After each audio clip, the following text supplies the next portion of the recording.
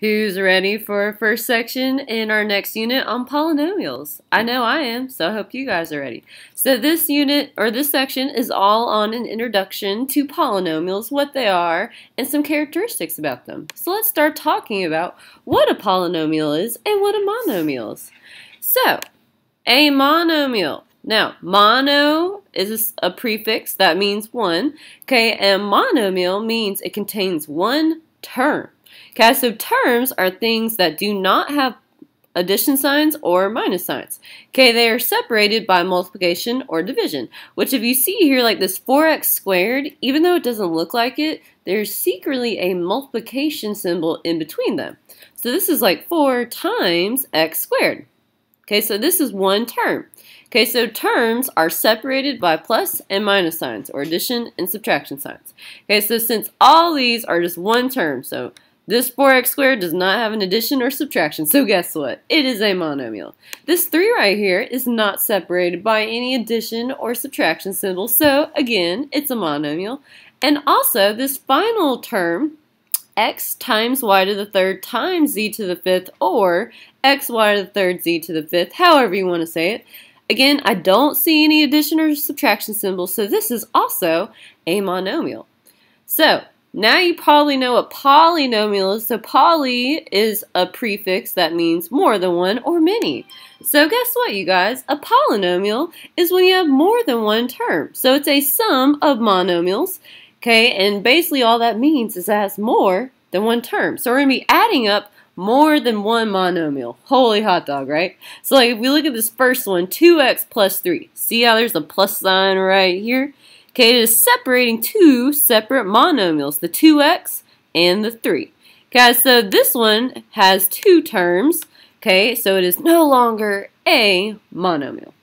Okay, in this next one, if you see, we have a subtraction symbol and an addition symbol. And this is separating out three separate monomials. Okay, so the xy is a monomial, the 2x squared y to the third is a monomial, and the 7x is a monomial. Okay, and these are separated by addition and subtraction symbols, which means it is no longer a monomial, it is a polynomial. And because there are three separate monomials, this bad boy right here has three terms. Holy hot dog. So, let's keep expanding on that. So, there's different characteristics about monomials and polynomials that we need to talk about. Okay, now, there are some special names of types of polynomials that we need to go over. So some of them have special names, and we'll talk about the cases that do not have a special name. So this first one, again, a monomial like 2x, okay, it only consists of one term. Okay, so there aren't any addition or subtraction symbols. Okay, a binomial, the prefix bi means two, like a bicycle has two wheels. Okay, so a binomial has two terms. We got one monomial there and one monomial there, and they're separated by an addition symbol. So this is called a binomial. Okay, a trinomial, just like a tricycle, has three terms. Okay, the 2x squared, the 3x, and the 5 by themselves are all monomials, but they are brought together with these lovely addition symbols. Okay, and that makes it three total terms, which will be called a trinomial. Now, anything larger than three terms, you guys, doesn't really have a special name. Okay, so we just call it a polynomial. Or you can classify it by like how many terms it has. So, like this one is a polynomial that has 4 terms. So you could say a polynomial in 4 terms, or a polynomial that contains 4 terms, or just kind of describe the polynomial and how many terms there are. Okay, so anything above 3 does not have a special name. You just say how many terms it has, and bam, that is the name of the polynomial. So this one right here is a polynomial with 4 terms. Pretty neat, right? Let's keep going. Okay, so there's some other things we need to talk about. Let's specifically talk about what also makes something a polynomial, or things that we need to watch out for. So this says a polynomial contains a whole number exponent. Okay, so let's talk about the word whole number. Whole number means, first of all, it is positive. Okay, so it's something that's positive. Okay, and it could be 0. It's okay if it has an exponent that's 0. So a whole number is positive or 0. It does not contain a fraction and is not negative. So let's talk about why when these things are not whole numbers, they are not polynomials. Okay, so what this means is that there cannot be variables in the exponent, denominator, or any radicals in the expression. Guys, so the variables are in the base of it's not an exponential, okay, but the variable is now going to be the base, and the exponent will actually be a number now. So we cannot see any exponents in that contain variables. That would be an exponential, which we just talked about. Okay, and we can't see any funky symbols. Okay, also, polynomials cannot contain absolute value. So let's look at some things that are not polynomials to maybe kind of get you guys thinking about what makes something a polynomial. Okay, so this first one, the square root of x, even though it is an awesome function, it is not a polynomial because polynomials cannot contain any funky symbols, which include square roots. And the reason why this one has a square root is because, if you remember from your previous math class, when you have fraction exponents, they produce things like square roots. And we can't have exponents that are anything but whole numbers, which means fractions are not allowed. Okay, now this one is definitely not a polynomial because our variables cannot be in the denominator, just like it says right here. Okay, so that is crossed out, definitely not a polynomial. Okay, guys, this will be a special kind of function which we'll look at in the next unit called a rational function. So get ready for that. Okay, now, variables cannot be in the exponent with polynomials. A number is in the exponent. The variable is in the base of the kind of exponential-like term. Now, when the variable is in the exponent like here, that is specifically called an exponential. So, there's a difference between exponentials and polynomials. So watch yourself. And finally, the last one is not a polynomial because it's got these weird symbols. It's got these absolute value bars, which is not a polynomial. Okay, now let's talk about what degree is and what a leading coefficient is, because that's going to help us as we start naming and classifying our polynomials and monomials. So the degree, you guys, basically is the sum of all the exponents in one term. Okay, so if you add up all the exponents in one term, and these are all the exponents on the variables, not on the actual numbers. Okay, so we're looking for all the variables in each term, and we're going to add up all the exponents of the variables. Okay, and again, the degree of a polynomial is classified by the term that contains the highest degree. Okay, so we're going to count up all the exponents in each term separately, basically, and whichever term has the highest degree, I guess, that classifies the degree of the entire polynomial. Guys, so specific terms can have degrees, as well as the whole polynomial can have a degree. Okay, so again, you add the exponents in each term, again, only on the variables, not on any numbers. Okay, and whichever term has the highest number when you add their exponents is the degree of the entire polynomial. So keep that in mind. Keep that in mind. Now, a leading coefficient. Okay, once you classify which term has the highest degree, okay, so again, when you count up all the exponents, which term has the highest number, okay, that term, you go to the coefficient of that term, which all coefficients are, you guys, are numbers in front of the variable. So the leading coefficient is going to be the number in front of the variables that contain the highest amount of exponents when you add up all the exponents. Okay, which again, if this doesn't make sense, it'll make sense in just a moment. Now, one last thing before we start naming these polynomials.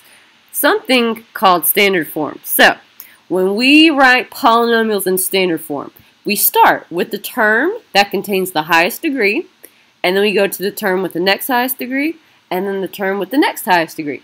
So in math, we like to line things up in order. So to get something in standard form, we start with the term with the highest degree and go all the way down to the term with the smallest degree. That's kind of what this is talking about. So this example, if we look here, okay, the degree of this first term right here, you guys, there's only one variable, okay, so I only have one exponent to add up. So my exponent of this variable is 4, and there are no other exponents on a variable, so the degree of 4x to the 4th is degree 4. If we look at this term, again, there's only one variable, which means the exponent is the degree, because there's nothing else to add it to. So this one right here is a degree 3 term. The next term, again, only one variable, so the highest exponent I see is a 2, and there's nothing to add it to, so my next term is a degree 2 term. Now this one's a little tricky. This negative 5x, it does not have an exponent, but remember, when you don't see exponents, there secretly is a 1 lurking in the mix. Okay, and again, there's nothing to add it to, so that's the only exponent, which means the degree of this term is 1.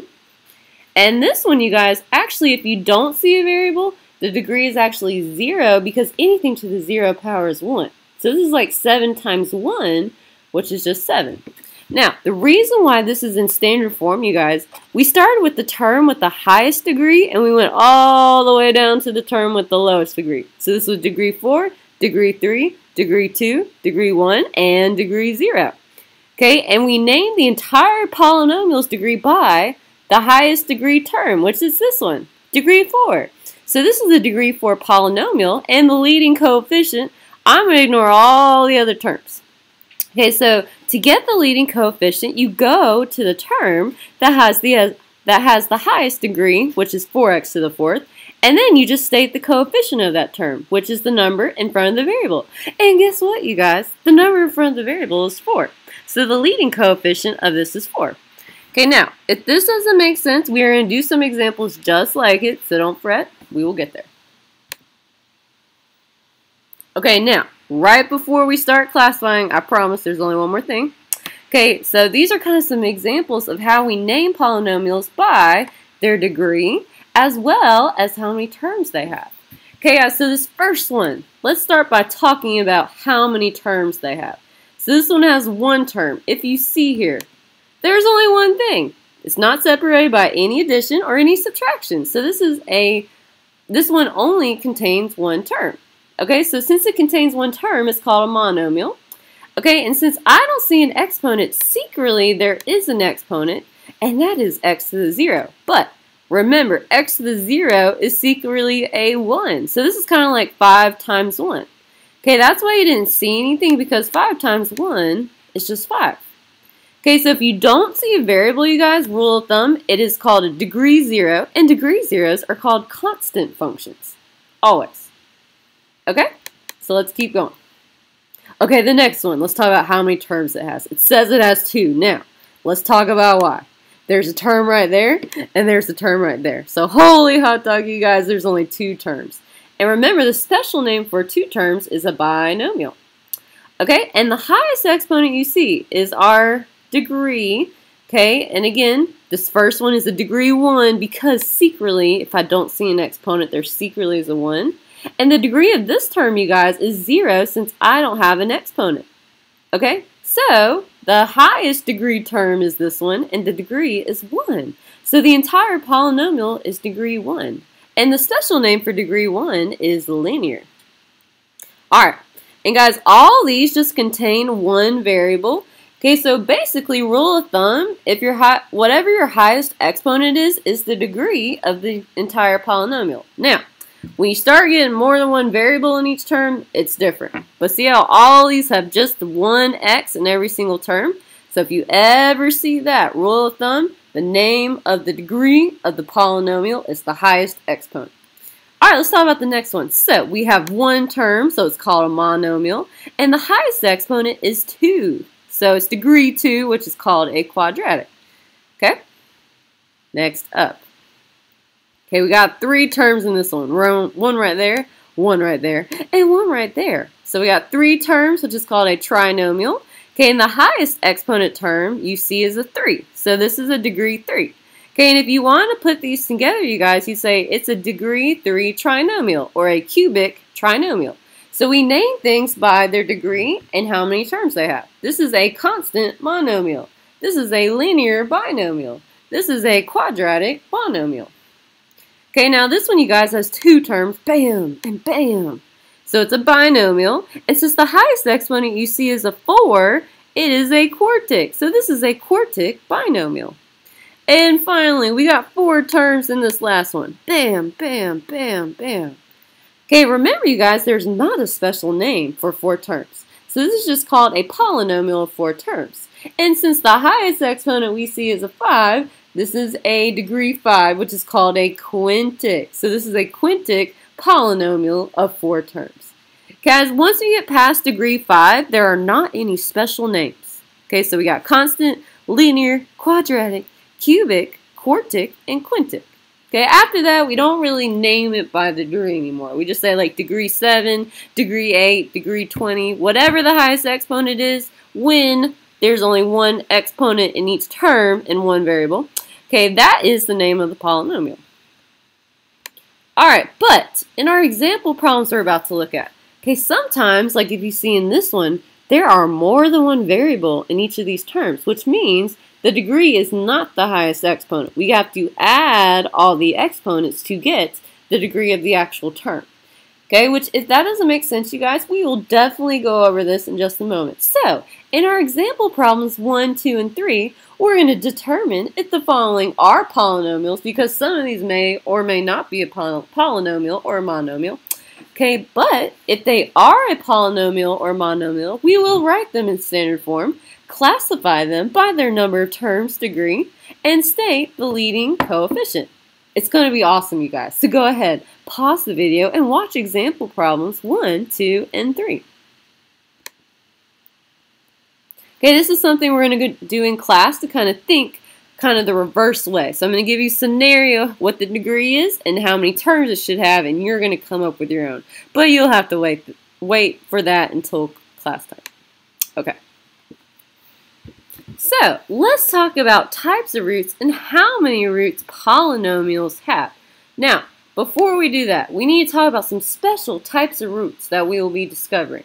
Okay, so if you guys see here, roots or zeros or x-intercepts, okay, these are all the same things, which basically say how many times does the graph touch the x-axis. Okay, that tells you how many zeros there are, or how many roots there are, or how many x-intercepts there are, or how many zeros there are. Okay, all these things mean the same thing, you guys. Okay, now this one is a special case though. You're probably like, Miss Long, this touches the graph one time, right there. Touches the x-axis once. Well, we need to talk about this. Do you guys see how the graph doesn't just cross through that x value and keep going? It kind of comes down and boing, it kind of bounces off. Do you guys see that?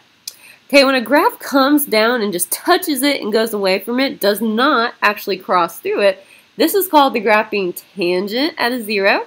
Okay, and when it does that, the 0 actually counts twice. Yes, that's what I said. When it comes down and touches the 0 and goes away from it or bounces off of it, okay, this is a double root and counts 2 times. Okay, so this graph right here actually has 2 x-intercepts, or 2 zeros, or 2 roots, okay? Because it comes down and it kind of bounces off the 0. It doesn't actually cross through the 0. Okay, so this crosses through and counts twice, which is called a double root. Guys, so the solution here, it has 2 solutions, which are in fact the same thing, it just counts twice. So we have a double root at x equals 1, which means our 2 roots are x equals 1 and equals 1. Okay, so we only have one solution, you guys, because they are the same exact number, x equals 1, x equals 1, but there are actually 2 roots. So one actual answer, but 2 roots. Okay, let's keep going. Now, there's something else to look out for. When you guys see something that looks like this, okay, this right here, okay, it kind of looks like it's touching a bunch of the x-axis. So it looks like it touches the x-axis from here all the way to here. Well, that is actually not what is going on in this graph. What happens is the graph gets really close to the x-axis, but it does not touch the x-axis until it hits the origin. Okay, so right in here and right in here, it gets really, really close to the x-axis, but it does not touch. Okay, so it only, in fact, touches it once. Okay, so if you guys see the graph kind of behave like this, it actually only has 1 0, or 1 root, or 1 x-intercept. Remember, all those mean the same thing. So be on the lookout for that. Alright, we're going to do an activity in class that pertains to how many zeros, or roots, or x-intercepts polynomials will have, and it actually relates to the degree. Okay, so we are going to do an activity on this in class.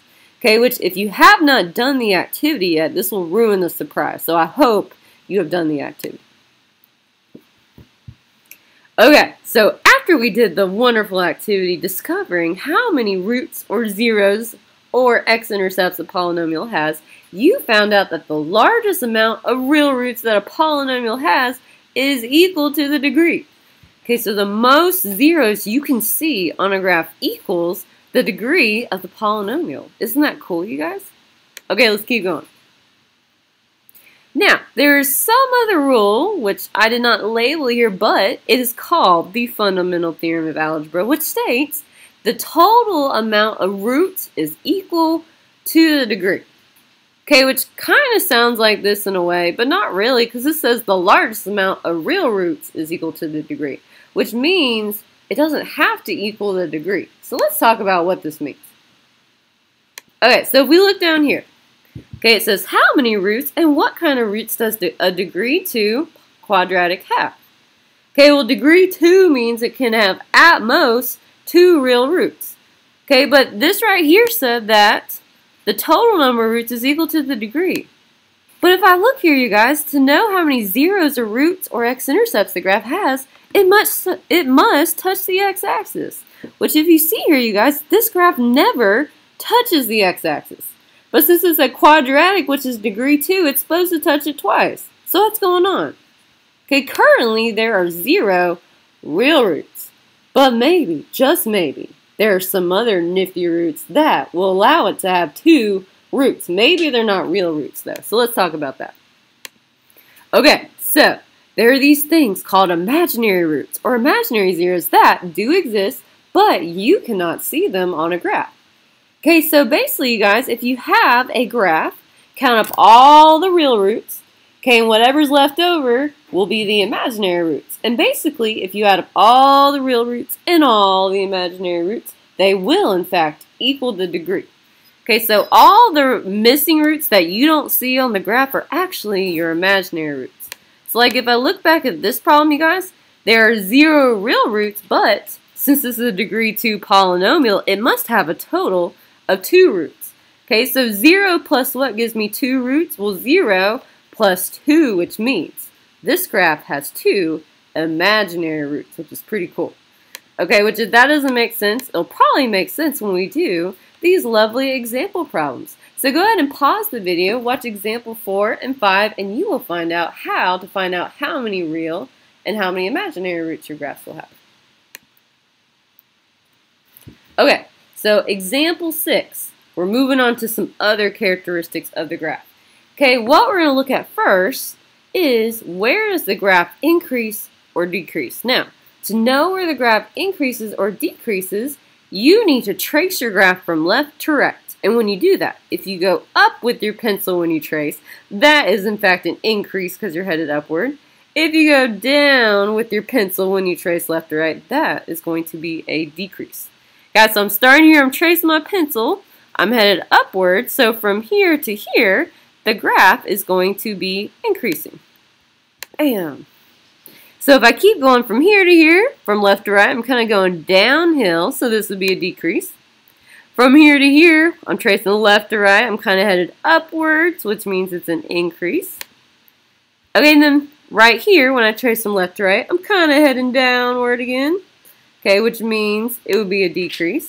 And lastly, when I trace left to right from here, I am headed upwards, which means I am increasing. Okay, now, for example 6, what you're going to find out is how to state intervals of increase and decrease. So we kind of have a visual representation right here of when the graph increases or decreases, but we're going to state the x values where the graph increases and decreases. And we're going to be using that interval notation, so get pumped up. So go ahead and pause the video and watch example 6. Alright, so example 7 is pretty much the same as example 6. So if you'd like to, you can try example 7 on your own. You're going to be finding the intervals of increase and decrease. Holy hot dog, this is so much fun. Okay, guys, so go ahead and pause the video. If you think you got it, try it on your own and fast forward to the end of example 7, or you can follow along. Alright, and this is a funsie, so you have to wait for class time in order to do this one. Alright, so we are now going to talk about some characteristics of even degree functions, so degree 2, 4, 6, etc., and odd degree functions, so degree 1, degree 3, degree 5. Okay, which if you guys look down here, I've kind of labeled how many real zeros each of the graphs have, not the amount of imaginary, so be careful. So if you see here, I've labeled degree 1 has 1 real root, degree 3 could have 3 real roots or 1 real root, degree 5 could have 5 real roots, 3 real roots, or 1 real root, sorry. So one thing you guys should notice with odd degrees, so our degree 1, degree 3, and degree 5, these all have an odd amount of real zeros. Okay? So that's something to keep in mind. Also, with your odd degrees, you guys, do you notice that the arrows are pointing in opposite directions? One of them points up and one of them points down. If you look here, one points up and one points down. And again, one points up and one points down. So when you guys have an odd degree function, your arrows will point in opposite directions. Isn't that cool, you guys? Okay, and let's look at our even degree functions. So we have a degree 2 right here and a degree 4. Okay, a degree 2 graph could have 2 real roots or 0 real roots. And a degree 4 graph could have 4 real roots, 2 real roots, or 0 real roots. Okay, so if you notice, even degrees have an even amount of real roots, including 0, which is pretty cool. Also, if you guys notice with your even degree graphs, your arrows point in the same direction. So like here, both of these arrows are pointing upward. Okay? If you look here, they're both also pointing upward. Now, they could also both be pointing downward. So that's something to keep in mind when you're looking at even and odd degree functions. Okay, let's keep going. Alright, so our final 2 example problems of this first introduction to polynomials section. Okay, this is actually going to be kind of a review of when we added and subtracted with function notation. It's actually very similar. Okay, so example 8, we have this polynomial added to another polynomial, which, if you think back to when we did function notation with addition, okay, basically we combine like terms. So that's all we're going to do with this. Okay, so go ahead and pause the video and watch example 8. This is the funsy, so hold your horses. We'll do that later in class. Example 9, our final example problem. Okay, so we're going to be subtracting 2 nifty polynomials, which, if you think back to when we did function notation and subtracted, is actually very similar. Okay, which, if you pause the video right now and watch example 9, you will see how similar this is to when we subtracted using function notation. Okay, so go ahead and pause the video, watch example 9. Okay, this will be the funsy that we do in class, so you'll have to wait on it. Alright guys, it's been totally awesome. I've had so much fun.